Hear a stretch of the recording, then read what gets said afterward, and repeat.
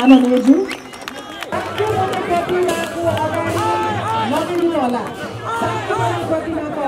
तपाईहरुलाई फकाउन आएको होइन। म तपाईको त्यो मुटुभित्र तपाईको त्यो पुर्खाभित्र परिवर्तन गर्न सक्ने हुटुटीको रगतको थोपो के छ एकपटक हेरौँ न भनेर मात्र आएको छु। त्यो बाँकी छ मलाई थाहा छ। त्यसलाई जगाउनुस्, त्यसलाई जगाउनुस्। आसन ग्रहण गरिदिनु हुन मैले हार्दिक आसन ग्रहण गराइदिनु हुन मैले सहश्रोता साथीहरूलाई अनुरोध गरेँ। हामी त तयार छौँ, हामी त जेका लागि पनि तयार छौँ, ज्यान दिन तयार छौँ, आफ्नो समाज बनाउनका लागि ज्यान दिन तयार छौँ। हामी पार्टी बनाउन आएका होइनौँ, सरकार बनाउन पनि आएका होइनौँ, हामी यो समाज बनाउनका लागि राजनीतिमा आएका हौँ। सरकार त बन्छ, झर्छ, एकपटक यो समाजलाई उज्यालो देखाएरै छोड्छौँ। त्यति उद्देश्यका लागि हामी यो मैदानमा आएका हौँ। 30-33 वर्षसम्म त्यही पार्टीले, त्यही नेताले, तिनै मान्छेहरूले झुक्क्याइ गर्दाखेरि पनि हामी उठ्दैनौँ भने हामी कहिले उठ्छौँ थाहा छैन। डाक्टर तोसिमा कार्की आज डाक्टर भएर बिरामीको सेवा मात्र गरेको भए यति धेरै गाली, यति धेरै आलोचना, यति धेरै घिनलाग्दा मानिसहरूका घिनलाग्दा गाली गलोज खानुपर्ने थिएन। उहाँलाई मान्छेले भगवान भन्थे, डाक्टर साहब वाह भन्थे। त्यो हात जोडेर दिनमा 100 नमस्ते खाएर बस्ने सुविधा थियो। तर त्यो सुविधाबाट बाहिर निस्केर अब यो देश बनाउँछु भनेर यिनका गाली गलोज आलोचना आरोप सहेर पनि अगाडि बढ्ने छोरीहरू जब ललितपुरले जन्माउँछ नि, मान्नुहोस् देश परिवर्तन भयो, घन्टी बज्यो, सङ्केत हो। त्यसैले नबिर्सनु होला। यस ललितपुर भेलामा उपस्थित सम्पूर्ण आमा बुवा दाजुभाइ दिदीबहिनीहरू, राष्ट्रिय स्वतन्त्र पार्टीको सदनदेखि पार्टीको केन्द्रदेखि वडासम्म विभिन्न तह र तबकामा बसेर विभिन्न जिम्मेवारीमा रहनुभएका तमाम उपस्थित आमा बुवा दाजुभाइ दिदीबहिनी र सम्पूर्ण उपस्थित महानुभावहरूलाई मेरो एकमुष्ट नमस्कार, जय घन्टी।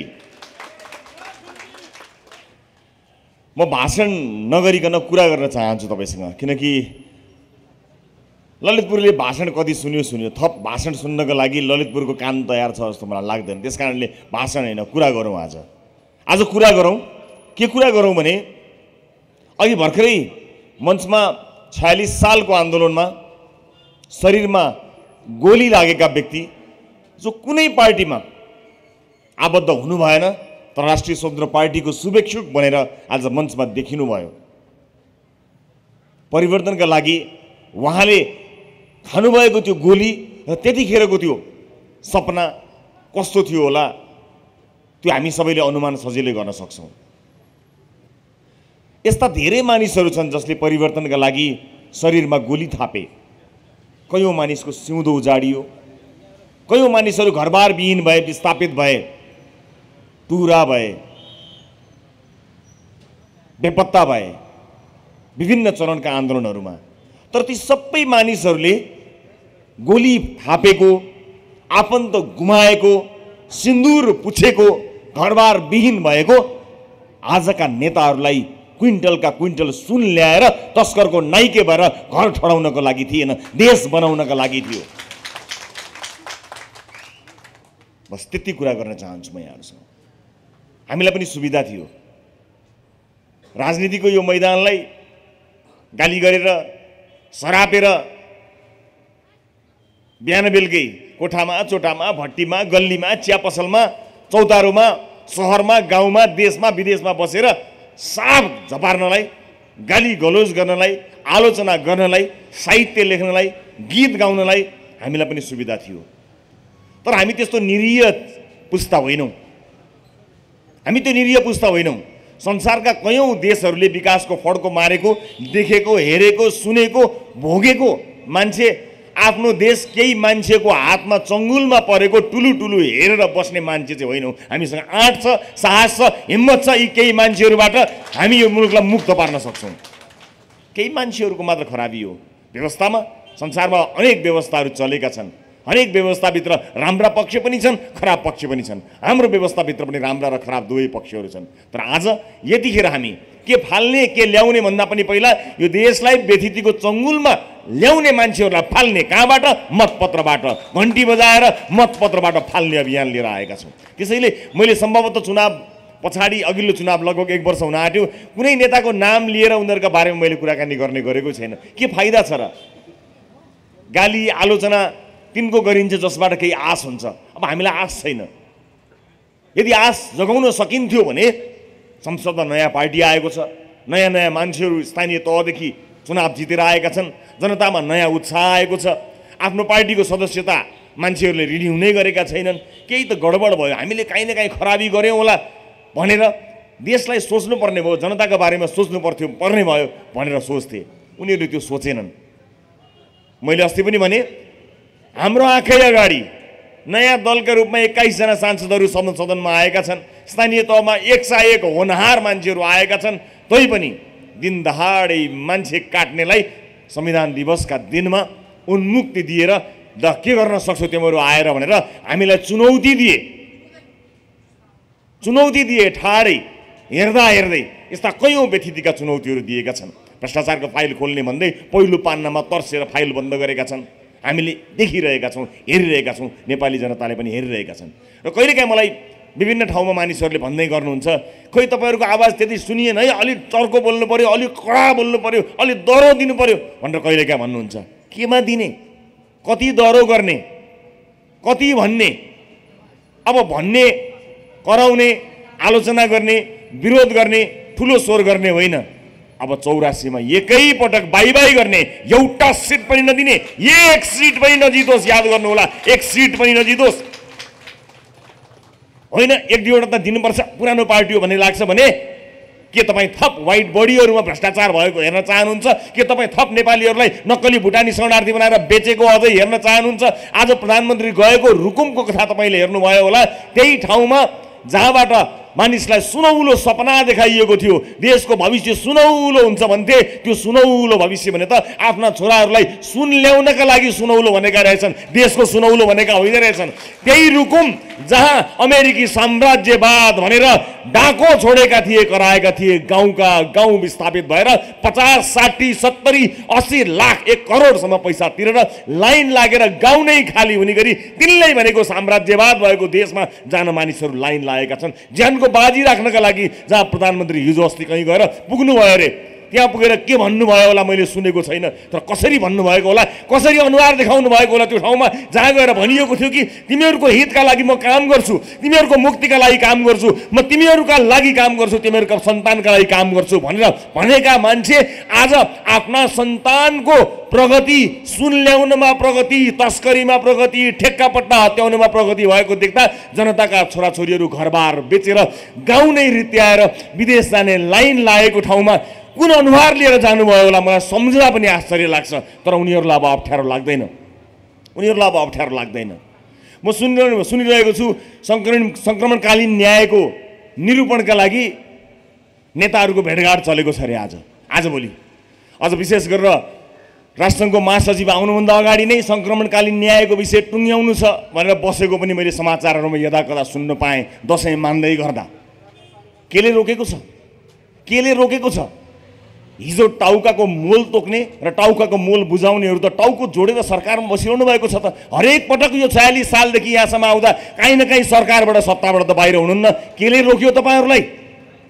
आज पनि द्वन्द्व पीडितहरू शरीरमा गोलीको छर्रा बोकेर हिँडिरहेका छन्, मात्र एउटा आशामा कि जे भए पनि हाम्रो शरीरमा गोली लागे पनि यो देश बन्छ, हाम्रो पुस्ताले केही गर्न सक्छन् भन्ने एउटा आश बोकेर बस्नुभएको थियो। अब त्यो आशा पनि निराशामा परिणत हुँदैछ। तर नआत्तिनु होला, आत्तिनुपर्ने जरुरत छैन। अब चुपचाप सहने पुस्ता होइन, मतपत्रका माध्यमबाट, मतका माध्यमबाट व्यथिति ल्याउनेहरूलाई पन्छाउन सक्ने क्षमता भएका पुस्ताहरू अब आइसकेका छन्। तपाईँले साथ दिइसक्नु भएको छ, किन आत्तिनुहुन्छ र? आत्तिनु पर्दैन, जति भोगियो भोगियो, मात्र अब तपाईँको हातबाट गलत मान्छे र गलत पार्टीलाई भोट नजाओस्, यति हो हामीले बुझ्नुपर्ने। आजको यो कार्यक्रम नगरे पनि फरक पर्दैन थियो, तर किन गर्नु पर्यो भने तपाईँलाई सम्झाउन, बुझाउन, बताउन र बिन्ती गर्नको लागि हामी आएका हौँ कि हेर्नुहोस् त कत्रो आशा र भरोसाले शरीरमा गोली थापेर तपाईँले साथ दिनुभएको पार्टी र तिनका नेताहरू आज तपाईँको आँखै अगाडि कस्ता भएर निस्किए हो। हाम्रो भनाइ, हाम्रो विमति व्यवस्थाप्रति होइन, व्यवस्थाको आडमा जेल नेल परेको सर्टिफिकेट देखाएर त्यसको ब्याजको स्याज र अहिले आएर मिटर ब्याज खानेहरूलाई हटाउने मात्र हाम्रो विचार हो। हामीले व्यवस्थाको विरोध गरेको होइनौँ र नेताहरूले गरेको हिजोको त्याग र बलिदानको हामीले अवमूल्यन गरेका पनि होइनौँ। तर मैले त्याग गरेको छु भन्दैमा घरमा आगो लगाउनु त हामी मरिगए पनि दिँदैनौँ, हामी जोगाउँछौँ। हाम्रो लागि होइन, आउँदै गरेको पुस्ताको लागि भए पनि हामीले जोगाउनु पर्ने हुन्छ। त्यस कारणले हामी आफ्नो पेसा व्यवसाय सबै छोडेर गुनासो गर्ने ठाउँबाट काम गर्ने ठाउँमा आएका छौँ।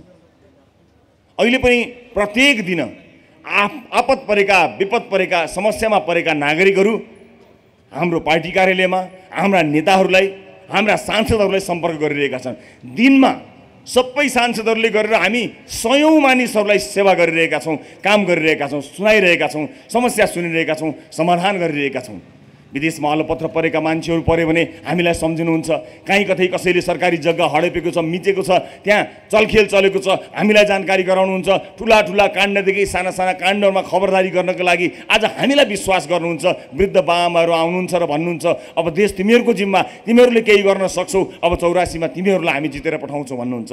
यो आशा, यो भरोसा हामी तोड्न दिँदैनौँ। आज आउँदै गर्दा तपाईँहरूले बाजा बजाएर, माला लगाएर, टिका लाएर गर्नुभएको सम्मान हामी, हाम्रो यो दलका नेताहरू जीवनभर कायम राख्न चाहन्छौँ। यो सम्मानलाई कसैसँग बेच्ने छैनौँ, कसैको अगाडि घुँडा टेक्ने छैनौँ, कुनै किसिमको काण्डहरूमा हामी यसलाई सौदाबाजी गर्ने छैनौँ। यसलाई याद राख्नेछौँ। एक एक फुलका थुङ्गाहरू हामीलाई याद रहनेछ।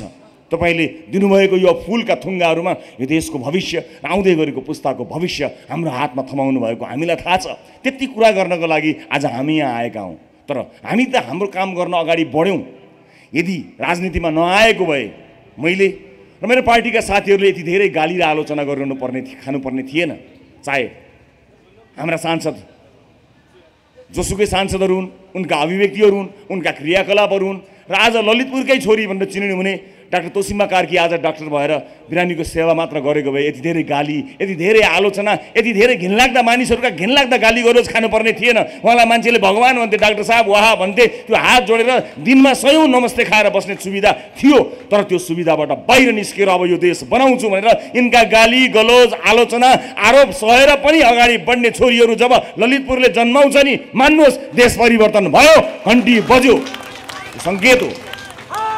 त्यसैले नबिर्सनु होला, हामीले आफ्नो व्यक्तिगत लाभका लागि यो गाली गलोज खाएर यहाँ आएको पनि होइन। थाहा छैन हाम्रो जीवन अगाडि के हुने हो, कसो हुने हो, हामीलाई थाहा छैन र प्रवाह पनि छैन। जेसुकै होस्, हामी त्यो प्रवाह गरेर के होला कि, यसो गर्लान् कि, उसो गर्लान् कि, यसो भन्लान् कि, त्यसो भन्लान् कि भनेर डरले कोठाभित्र लुकेर आएका मान्छे होइनौँ। सानले छाती पिटेर घन्टी बजाउँदै निस्केका मान्छेहरू हौँ। हामी त आयौँ, हामी त सहेनौँ, हामी त आयौँ। एकसाएक साथीहरू भ्याए जति, खोजे जति, पाए जति, माने जतिलाई, कसैलाई मनाउँदै, कसैलाई फकाउँदै, कसैलाई हात जोड्दै, कसैलाई हात डोर्याउँदै आउनुहोस् घन्टी बजाउँ, सकिन्छ यो देश परिवर्तन भनेर आयौँ। 21 जना त पुग्यौँ हामी। हामी त तयार, हामी त सहँदैनौँ। देशको सम्पत्ति खाएको हेरेर बस्दैनौँ। हामी त युवाहरूलाई विदेशमा लखेटेको हेरेर हामी बस्दैनौँ। हामी बस्दैनौँ।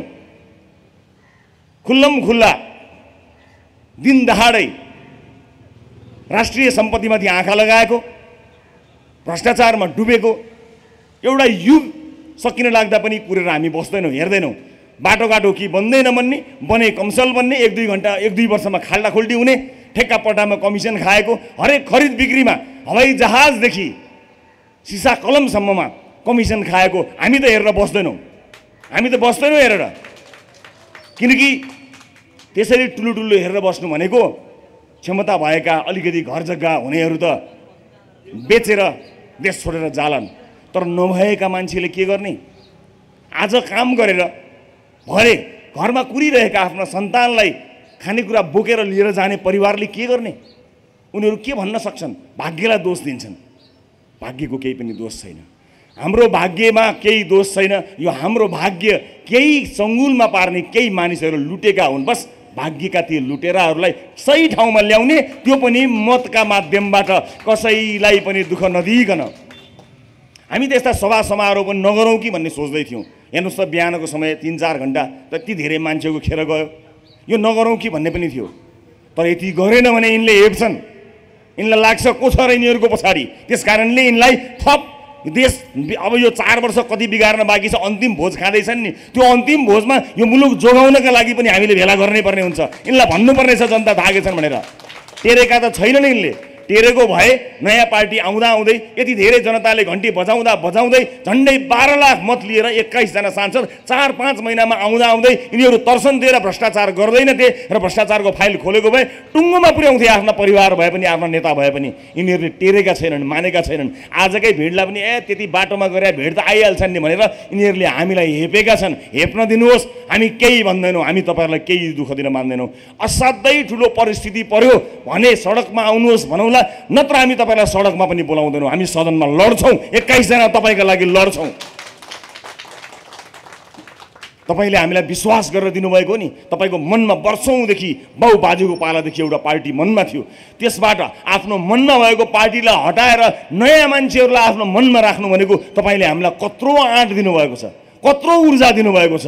बस त्यो आँट, त्यो ऊर्जालाई साथमा लिएर हामी गर्छौँ। हामी चुप लागेर बस्दैनौँ। हामी त आयौँ अगाडि, हामी त छोड्दैनौँ, हामी छोड्दैनौँ। तर अब कुरा तपाईँको हो, तपाईँ के गर्ने? अब तपाईँ के गर्ने? अब घर घरमा रहनुभएका र विभिन्न दलको सदस्यता लिनुभएका आदरणीय बाआमाहरू, अब तपाईँहरूले के गर्ने? कि यसै गरी यो देशलाई व्यथितिको एउटा मूल बनाएर राख्ने? एसियाकै सबभन्दा गरिब मुलुक भएका छौँ। हरेक सूचकहरूले गलत नतिजा दिइरहेका छन्। के गर्ने? हेरेर बस्ने कि हामी जस्तै अगाडि बढ्ने? तपाईँको दल त्याग्नु पनि पर्दैन, तपाईँको घरमाथिको झन्डामा भएको त्यो झन्डा पनि राख्न पर्दैन। मात्र एकपटक नयाँ मान्छेहरूलाई तपाईँले विश्वास गर्नुपर्ने हुन्छ। यो चुनाव होइन, भोट माग्न हामी आएका होइनौँ, तर चुनावसम्ममा तपाईँलाई रणभुल्ल पार्न, तपाईँलाई झुक्क्याउन र हामीलाई खराब देखाउनको लागि यिनले तन मन धन, त्यसमा पनि कालो धन सबै प्रयोग गर्नेछन्। बस होसियार त्यतिका लागि तपाईँ हुनुपर्नेछ। हामी त तयार छौँ, हामी त जेका लागि पनि तयार छौँ, ज्यान दिन तयार छौँ, आफ्नो समाज बनाउनको लागि ज्यान दिन तयार छौँ। र विश्वास गर्नुहोस्, हामी पार्टी बनाउन आएका होइनौँ, सरकार बनाउन पनि आएका होइनौँ, हामी यो समाज बनाउनको लागि राजनीतिमा आएका हौँ। सरकार त बन्छ, झर्छ, तर समाजले एकपटक उज्यालो देखेपछि त्यो समाज फेरि अँध्यारोमा जान चाहँदैन। एकपटक यो समाजलाई उज्यालो देखाएरै छोड्छौँ, त्यति उद्देश्यका लागि हामी यो मैदानमा आएका हौँ। सम्पूर्ण आलोचना, गाली गलोज, आरोप प्रत्यारोप सहेर हामी आएका हौँ। त्यसैले उपस्थित आमा बुवा दाजुभाइ दिदीबहिनीहरू, मान्छे एकपटक दुई पटक झुकिन्छ, 1 महिना 2 महिना 1 वर्ष 2 वर्ष झुकिन्छ। एउटा नेताले, एउटा पार्टीले, एउटा समूहले मान्छेलाई झुक्याउँछ। 32-33 वर्षसम्म त्यही पार्टीले, त्यही नेताले, तिनै मान्छेहरूले झुक्याइ गर्दाखेरि पनि हामी उठ्दैनौँ भने हामी कहिले उठ्छौँ थाहा छैन। हामी अब उठ्यौँ भने धेरै ढिला भइसक्छ। अब धेरै ढिला नगर्ने, त्यही सल्लाह गर्न म आज ललितपुर आएको छु। त्यो ललितपुर जसले परिवर्तनका लागि धेरै बलिदानी दिएको छ, ललितपुर परिवर्तनको एउटा उदाहरण बनेको छ। एउटा मात्र उदाहरण दिएर, दुईटा मात्र उदाहरण दिएर पुग्दैन। ललितपुरलाई चिन्नका लागि, बुझ्नका लागि धेरै कुराहरू हामीले थाहा पाउनुपर्ने हुन्छ। इतिहासका विभिन्न कालखण्डमा ललितपुर जागेको कुरा यहाँ मैले तपाईँहरू समक्ष भन्नु भनेको इन्द्रका अगाडि स्वर्ग बयान गरे जस्तो हुन्छ। मैले त्यो बयान गरेर तपाईँहरूलाई फकाउन आएको होइन। म तपाईँको त्यो मुटुभित्र, तपाईँको त्यो पुर्खाभित्र परिवर्तन गर्न सक्ने हुटुटीको रगतको थोपो के छ एकपटक हेरौँ न भनेर मात्र आएको छु। त्यो बाँकी छ, मलाई थाहा छ। त्यसलाई जगाउनुहोस्, त्यसलाई जगाउनुहोस्। हामी सक्छौँ।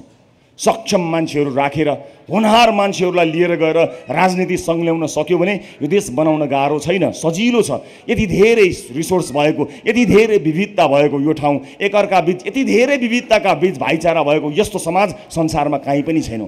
कयौँ मान्छेहरूले पैसा खर्च गरेर तपाईँ हामी बिचको सद्भावलाई बिथोल्न खोजिरहेका छन्। त्यो बिथोलिएको सद्भावमा काहीँ न काहीँ राजनीतिको रङ्ग हालेर तपाईँ र हामीलाई छुटाउने हो कि फुटाउने हो कि भन्ने प्रयास पनि मानिसहरूले गरिरहेका छन्। अब हामी त्यो प्रयासहरूमा लाग्नु हुँदैन। एकजुट हुनुपर्छ परिवर्तनका लागि। एक ठाउँमा उभिनुपर्छ। एकपटक हामी एक ठाउँमा उभियौँ भने पुगिहाल्यो, भइहाल्यो। संसारका कुनै पनि देशको इतिहास हेर्नुहोला, कुनै पनि देशको परिवर्तनको इतिहास हेर्नुहोला, तिनीहरूले आँट गरेका हुन् र तिनीहरूले आफ्नो मताधिकारको सदुपयोग गरेका हुन्। त्यसकारणले अब तपाईँहरूको जिम्मेवारी यही रहेको छ। आज यो चाडपर्व विशेषको यो भेलामा यहाँहरूमाझ उभिएर म यहाँहरूलाई यति भन्न आएको छु कि अब परिवर्तनका लागि तपाईँ तयार हुनुपर्नेछ। यदि मेरो दलले, हाम्रो दलले राम्रो उम्मेदवार दिन सकेन भने तपाईँले दिनैपर्छ भोट भन्ने छैन। तर राम्रो उम्मेदवारलाई भोट हाल्नुभयो भने तपाईँको भोट खेर जाँदैन। गत चुनावमा धेरैले हाम्रा उम्मेदवारलाई भने कि अब यो जित्ने होइन, केही होइन, भोट खेर जान्छ भनेर धेरैले भोट खेर जाने चाहिँ हार्यो भने चाहिँ भोट खेर जान्छ भनेर भनेको हामीले कता कता सुन्यौँ। भोट त आजसम्म खेर गएको थियो, अब चाहिँ खेर जानु हुँदैन। अहिलेसम्म चाहिँ भोट खेर गएकै हो। भोट खेर नगएको भए तपाईँ हाम्रो जीवन यस्तो हुने थिएन। हाम्रा शरणार्थीहरू यति सुन्दर देश छोडेर बालुवा बाहेक केही नभएको देशमा जान बाध्य हुने थिएनन्। त्यसकारणले यतिका वर्ष हामीले भोट खेर फाल्यौँ, अब भोट खेर नफालौँ। म यति भन्न यहाँहरूलाई चाहन्छु र यो शनिबारको बिहान यहाँहरू आफ्नो घरको परिवारलाई दिने समय हामीलाई दिनको लागि यहाँ उपस्थित हुनुभयो र यति ठुलो यति भव्य हामीले पाउनुपर्ने भन्दा धेरै सम्मान गरेर यहाँले हामीलाई स्वागत गर्नुभयो। यो हामी याद राख्नेछौँ, यसलाई मनमा सजाउनेछौँ र यसबाट दङ्ग परेर गजक्क परेर गजब भयो भन्ने होइन। यसलाई जिम्मेवारी ठानेर हामी काम गर्नेछौँ, दिनरात एक नभनी काम गर्नेछौँ। म देशका कुना काप्चामा पुग्नेछु, विदेशमा भएका नेपालीहरूलाई समेत भेट्नको लागि जानेछु र सबैलाई यही भन्नेछु कि परिवर्तन हाम्रो हातमा छ। अलिकति पनि दुःख नदिइकन हामी एउटा परिवर्तन गर्न चाहन्छौँ। योग्य क्षमतावान भिजनरी मानिसहरूलाई राजनीतिमा ल्याएर ट्र्याकभन्दा बाहिर गएको नेपालको राजनीतिलाई ट्र्याकमा ल्याउन चाहन्छौँ। हामी आँट गरेर आएका छौँ। तपाईँसँग आँट छ, आफ्नो दल पुरानो दल यो दल नभनिकन एक ठाउँमा उभिने तपाईँहरूसँग आँट साहस छ कि छैन? यही प्रश्न सोध्नका लागि देश विदेश सबैतिर पुग्ने कोसिस म गर्नेछु। त्यही कोसिस स्वरूप यो चाडपर्वको विशेष अवसरमा यहाँहरूसँग आज भेट गर्ने अवसर पाएँ। भर्खरै हामी बडा दशैंको अन्तिम दिनमा आइपुगेका छौँ। म यहाँहरूलाई धेरै धेरै शुभकामना दिन चाहन्छु र त्यसै गरी नेपाल सम्बत 1144 का लागि यहाँहरूलाई सबैलाई नुधया भिन्तुना पनि भन्न चाहन्छु र यो न्यानो आतिथ्य मायाका लागि धेरै धेरै धन्यवाद। आउँदै गरेको दीपावली र छठ पर्वको पनि यहाँहरूलाई धेरै धेरै शुभकामना दिन चाहन्छु। बेला बेलामा यहाँहरूसँग भेटघाट गर्न म आइरहनेछु र आइरहँदा कहिले पनि लुकेर भागेर अनुहार लुकाएर होइन, यसै गरी तपाईँहरूलाई हेर्दै हाँस्दै शिर ठाडो पारेर आउन चाहन्छु। जीवनभर तपाईँले आशा गर्नुभएको एउटा त्यस्तो एउटा सपुत छोरो बन्ने एउटा सपना बोकेर हिँडेको छु, जसले यो नेतृत्व लिएको छ। आज यत्रो ठुलो जिम्मेवारीको नेतृत्व लिएको छ। मैले अघि भने जस्तै फुलको थुङ्गा तपाईँले दिनुभयो, उचाल्दा त्यो हलुङ्गो छ, तर मुलुकको बागडोर सम्हाल्ने जिम्मेवारी तिम्रो हातमा भनेर फुल दिँदा त्यो फुल हलुङ्गो छैन, गरुङ्गो छ। तर विश्वास गर्नुहोस्, यी काँधमा त्यस्ता जिम्मेवारी बोक्न सक्ने क्षमता र ताकत हामीसँग छ। त्यस्ता क्षमतावान साथीहरूलाई साथमा लिएर हामी यो यात्रामा आएका छौँ। र जाँदा जाँदै फेरि पनि आफ्नो यो निर्णयमा अडिग रहनुहोला। आउनुभएका कयौँ साथीहरू आज हामीप्रति सद्भाव विश्वास भोट समेत हालेका पनि आउनुभयो होला।